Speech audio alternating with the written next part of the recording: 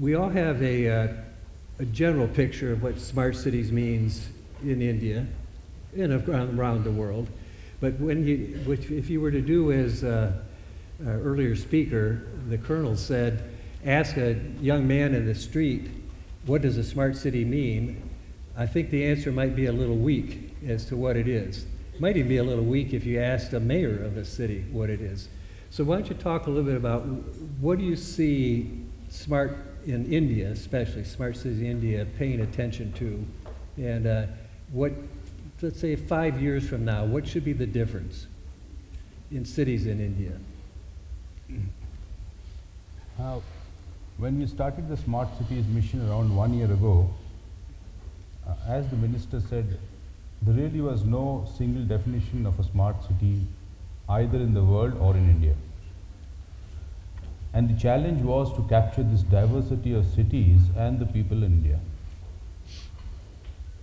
So the first important feature of the smart city was we thought that one good way of capturing this was to have a competition which was citizen driven. So the smart cities were selected through a competition. And in the competition, what was to be evaluated? It was a smart city proposal. And what is the proposal? The proposal contains a strategy which the people sort of decide to become smart.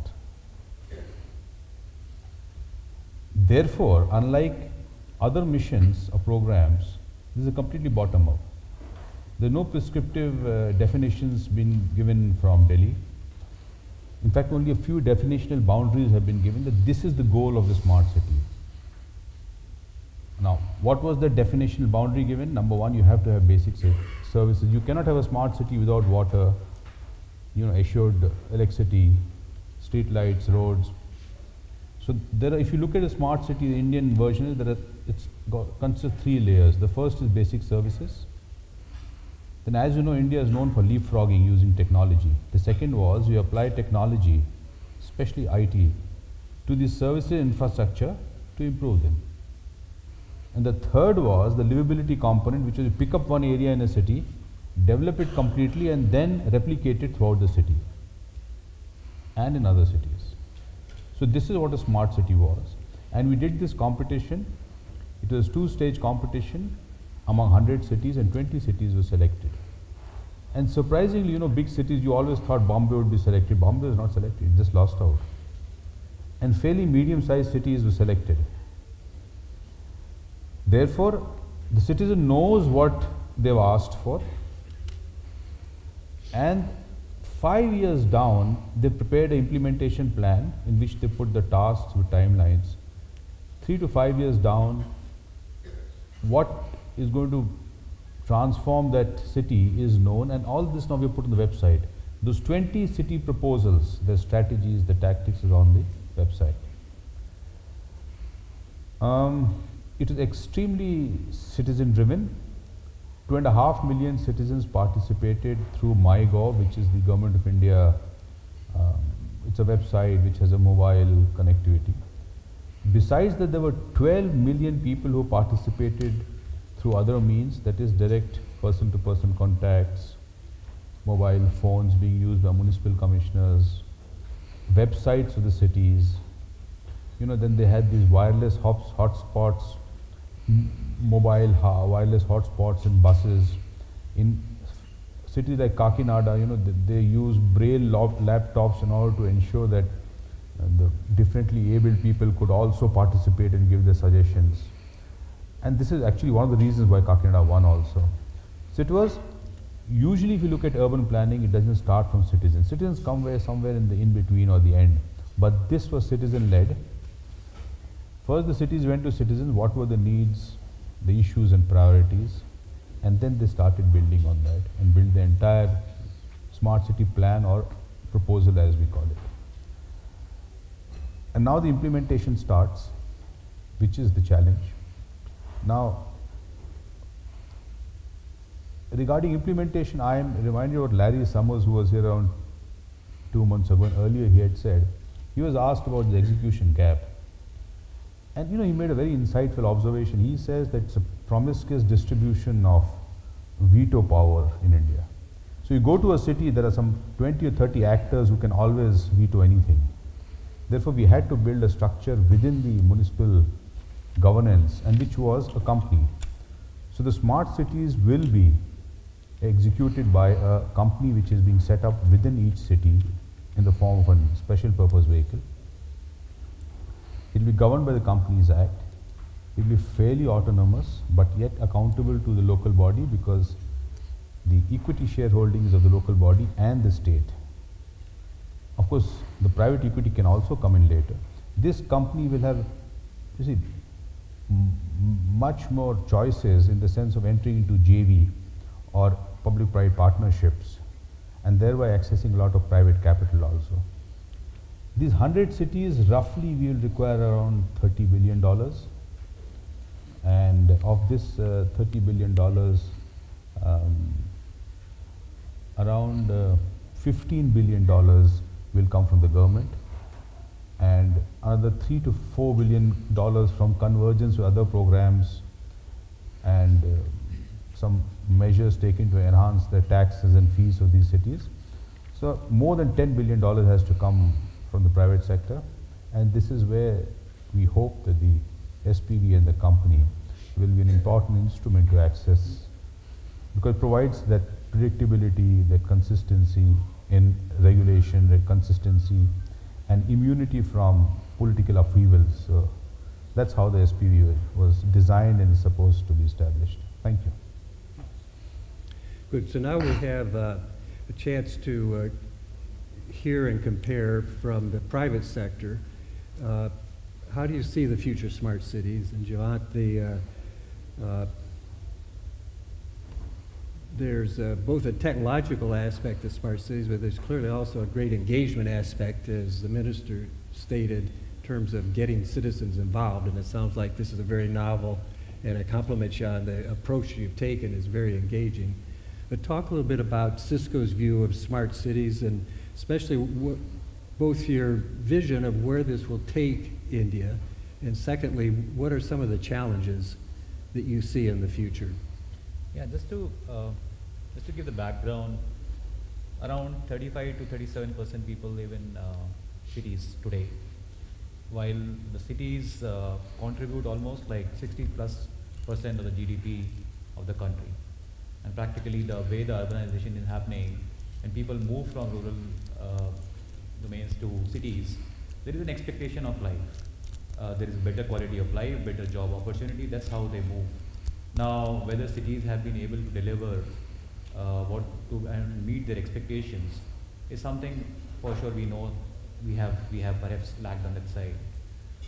As we see things moving ahead, and especially I will compliment the government and the way this 100 Smart City program is a complete paradigm shift. There used to be situations where Dr. Sharma also mentioned that these projects used to be run in silos, where it would be like there's a police organization building some projects within the city, there will be municipal corporations, there will be urban development authorities, there will be transport authorities, all working in silos doing their own projects. Now this approach of forming a company, forming a SPV to execute smart city as a vision is something which is really a change, which is a huge paradigm shift. The program which came in as 100 smart cities and now selected as 20 cities, it's very comprehensive program, very competitive as well. Like this has been never a situation where cities were competing with each other in such a way that they were trying to put the best of the proposals, and we have been part of many of those meetings and discussions with various cities. It is really a change. On the other hand, it was such an inclusive program, and you said that's going to be the success of this program. If citizens are contributing and giving their views, what they expect in a city, and that becomes a part of the proposal itself, is something which is highly appreciated. While also with regard to the technology innovation, and that was also given a substantial weightage in these proposals, is also led whatever infra we have, whether it's roads or water or waste disposal systems. But when you bring technology on top of it, the same infra becomes much smarter. and smarter. That's basically the origin of smart cities, and leveraging this existing infra, or maybe developing the infra, leveraging the technology and making it smarter. And looking at all the aspects and the current challenges, if we really see while this program is getting run, one is obviously the approach of integrating everything in a city and looking at a city vision and not as independent departments vision. The second is going to be the funds, and Dr. Sharma also mentioned about the requirement of the funds, the way it will come. But when we look at the funds, one aspect was said that maybe aggregation of some of these projects will help generate some funds. On the other side, reducing the cost of the existing services which are currently in a city, while also monetizing some of the assets which will get created under these programs in terms of revenue and optimization as well. That's going to be the way perhaps the funds will get accumulated. While obviously, while the governments are contributing, both state governments and central government, there will be a contribution coming in from private players as we see the opportunities now getting well defined for the sector, as well as there will be opportunities in terms of how they can monetize and operationalize the revenue side of these things. Other thing which is very important is that when these projects are getting developed and within the city, and we have worked with many authorities, the availability of resources, both in terms of technology and in terms of finance, is sometimes is going to be a bit of initial challenges.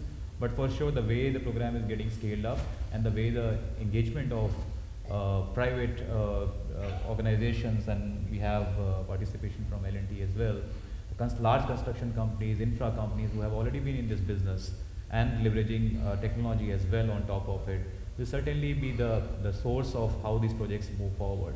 One very important aspect of the proposals which have been submitted was the action-oriented plans, and also the way how these projects will be executed in time frame. Now, usually many of these government-led programs, either because on the time domain they get somewhere lost because the procurement processes, as well as defining it and then multiple iterations, that causes a bit of challenge.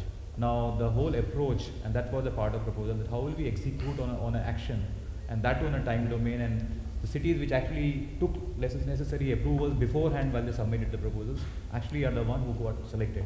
And there are examples like few states contributing almost 3 cities, while there are few states who could not even present any city under this initial 20 cities list.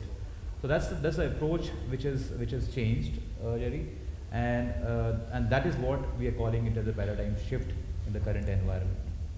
Good. So I want to, because the minister's going to leave early, I want to ask him one more question before I get to no problem. L&T.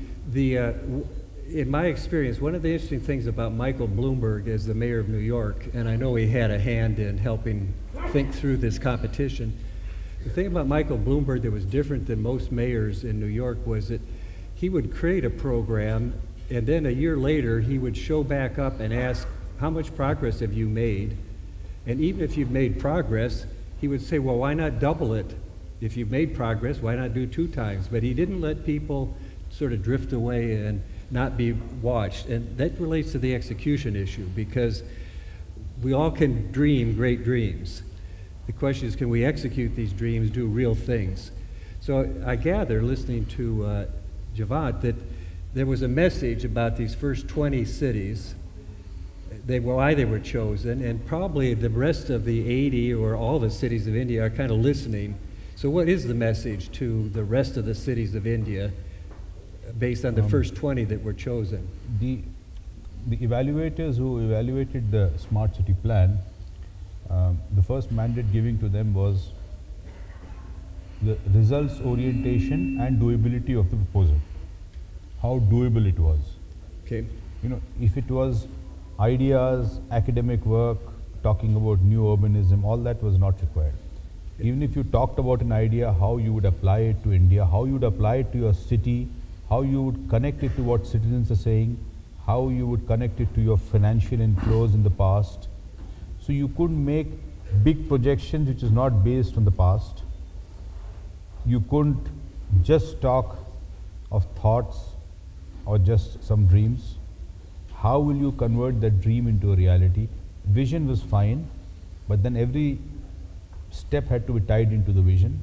So the message to all the cities is, in India, if you plan well, if the plan is based on citizen consultations, if it's based on realistic resource inflows which you're expected to get, and if it, by and large it follows the the big themes of the smart city mission: sustainability, basic services, application of technology to improve infrastructure services, and to have areas being developed in an integrated way, and then upscaling this development throughout the city. That was the message from this competition, first round of the competition.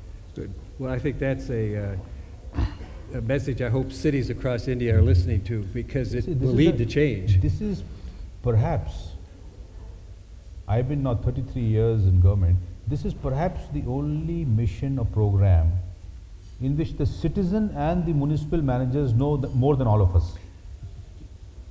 You go to a city, you go to Kakinada tomorrow, you go to Vizag tomorrow, talk to the people, talk to the commissioner, they know everything about the mission. And that was strategically done, it was inverted,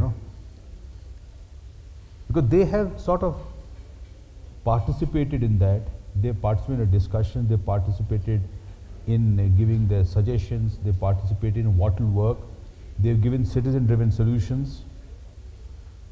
So, you see, this is that way it's an inversion of the way missions are rolled out in India. Good. So, L&T plays a big role in the sort of the foundation of smart cities. Big projects, infrastructure, digital infrastructure, a key piece of where smart cities head. Also an expensive piece. Infrastructure is expensive, it's big. So talk to us about what you see in terms of your company's role in smart cities. What are the challenges you think we're facing? You've got the minister here. If there's a thing which still needs to be solved, what is it? I think we'd all like to know that. Yeah, yeah. Thanks, Jerry. And it's absolute pleasure to be here, and also pleasure to share dais with Mr. Sharma, who's the architecture of smart cities. So I sense, and also from the Larsen & Toubro's perspective, smart city is a big mega trend we see as a business opportunity. And we don't see that this business opportunity only limiting to Indian companies, but it's an opportunity for, I would say, all the global companies. It's a great way to collaborate, bring technology in the Indian market, showcase the development on the ground, and also get connected to the last mile. In the opening remarks, what Minister also mentioned about opening up the minds, it's a great message. And this smart city, in a way, is also a message to all of us that what smart things India could do, what bigger and better things India could do. And as Mr. Sharma also, but Dr. Sharma also mentioned, now this message has reached to the last mile, and I also, as part of industry body FICCI, we have been to the number of cities, and we have done a lot of hand-holding seminars there. So we see that action on the ground. Cities, people, communities, they're all interested, all excited, all wish to contribute. And also the community forum, the citizen forums which have been created at various cities, they want to come up with solutions, suggestions, improvement ideas, and I'm sure that is going to benefit all of us. Having said that, of course, there are huge challenges. As they say, Rome was not built in a day. So, and we all know what Singapore was 50 years back, what Spain, or Barcelona. So how they have changed the landscape of city in last 50 odd years. That kind of time frame India would also need, and all the bigger cities will take that time.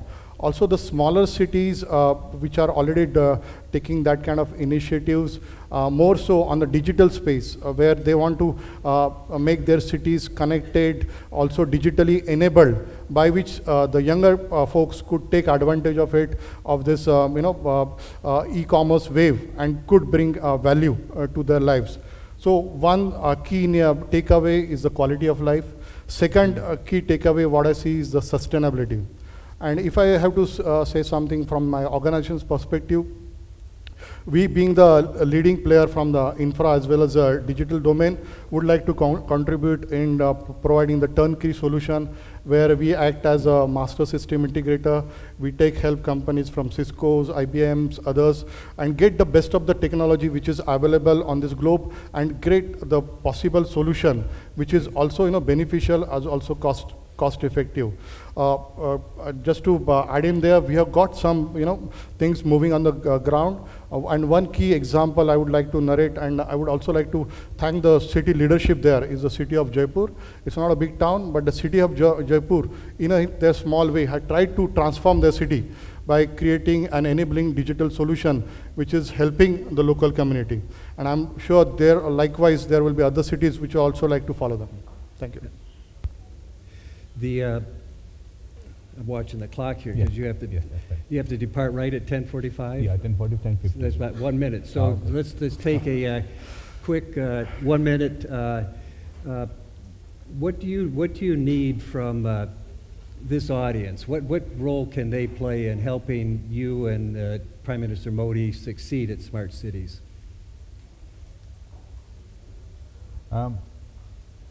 Start participating in the city activities.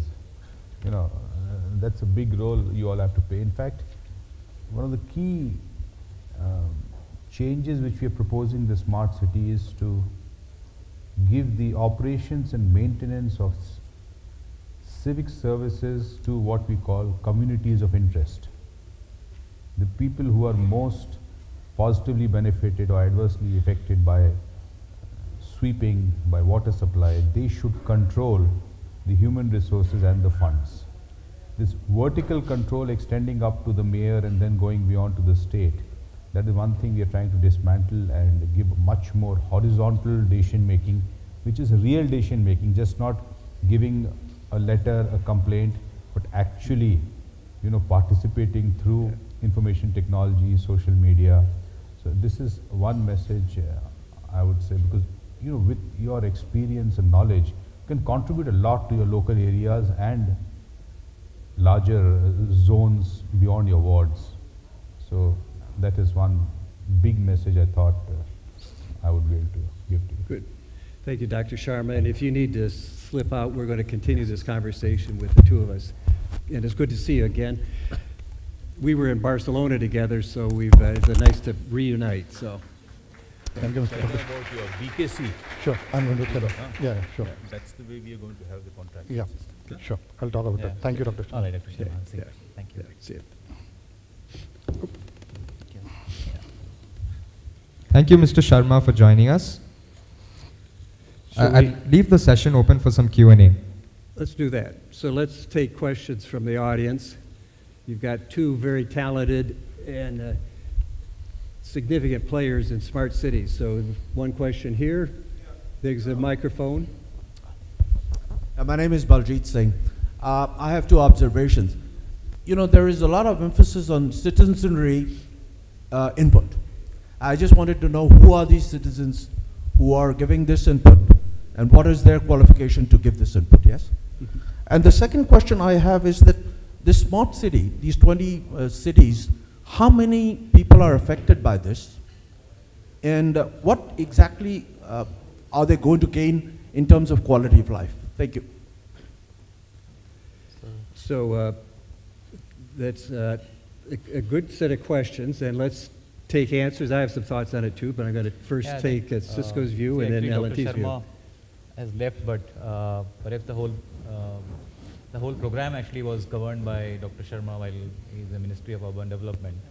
However, what we know from our interactions with the cities and the citizen participation was pretty inclusive in terms of it was not like very selected people or qualified people. It was open for all. The plan was that under the smart city mission, which we know is, they listed out a few questions for survey, and it was openly circulated through portals, through doing some kind of a Nukkad Sabhas, doing skits and doing print media, doing even vans, and then the feedback was collected. So it was rather the objective of citizen participation was to have much wider inclusion And then subsequently, we also understand that there have been meetings with people who were perhaps more keen to even give more detailed views, and we have seen that happening in MP, like all the 7 cities which were nominated. Each city ran its own program for citizen participation, and if you see, the weightage was also around 16–17%, which came in because of the participation and inclusiveness. Second, I think maybe you want to add on to that particular question, but I don't know which, I just missed the second question. Yeah, thanks, Puru. Take a quick answer, and then we may get other questions, but give him a... Sure, thanks, Jerry. Yeah, so in terms of citizen participation, there were a lot of avenues which were, informed and developed by the local ULBs. So one was, of course, the digital platform. Second was, there was forums, where citizen forums and also citizen participation events were conducted by most of the cities. I personally was there at Chennai, at Pune, also at smaller places like Solapur, and they tried to identify which are the key themes for the city. So for, let's say for Pune, it was kind of, transportation is a key theme. For like Chennai, solid waste management. For Ajmer, how to more economic activities for that city, have we convert or transform the religious tourist town to other, bring in more economic development. So likewise, based on that thing, there were dialogues which were organized, and citizen participation was quite huge, quite encouraging, and I think quite enlightening as well. And a lot of inputs which were given by the local citizen was that ideas were taken, and around that ideas, now they are trying to build up the solution which will be rolled out in next, let's say, 6 to 8 months down the line.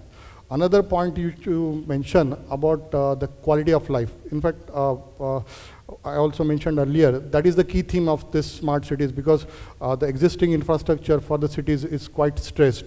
We don't want to spend 3 hours traveling from A location to B location and, spend our working time sitting in a vehicle, thereby, impacting the economic output as well as the efficiency. So there, cities are thinking a lot, trying to also see what could be the, how the digital technology could play a role there, how we could have more efficiency built into it, and at the end of the day, the solution which will be created will be for the citizens. Thank you. I think the other thing I'd like to add to your question is, let's think of it as a race to quality.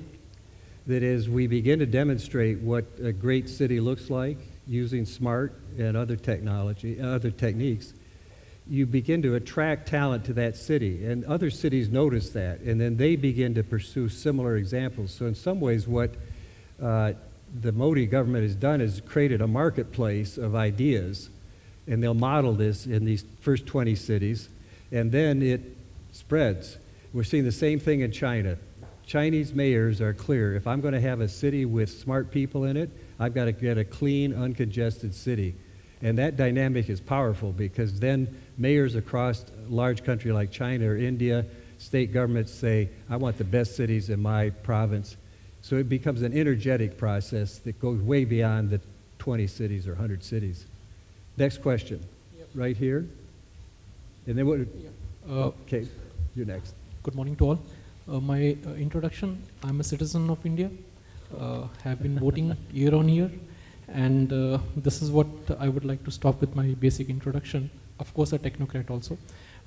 I've been listening to the words and the discussions which are happening here. And one of the points which was addressed here is that approaching the local government organizations, proposing views, opinions, and trying to pursue things that they move forward. But there itself, I find some challenge as far as I as an individual am concerned. How do we kill the local level bureaucracy so that we go up to the senior levels and express ourselves and be participant in the execution part of it? Honestly speaking, these are ground level questions, but I do suppose every Indian citizen would not deny from it completely. So we're getting pressure from the managers to wrap this up. So we had quick answers. I think the proposal which was submitted and invited by Ministry of Urban Development while the whole thing was evaluated, almost 50% of the weightage is on account of action orientation and the plan, how will we execute in a time frame. And if you go through many of these proposals of the cities which actually got selected, and why the remaining 80 cities still need to do a lot of work to reach that stage, was this particular approach only. And forming an SPV, looking at how the funds will be generated, looking at how the execution plan in terms of procurement process will be there, and even few states going to the cabinet and getting all the rights assigned to the SPV was a part of the action orientation approach.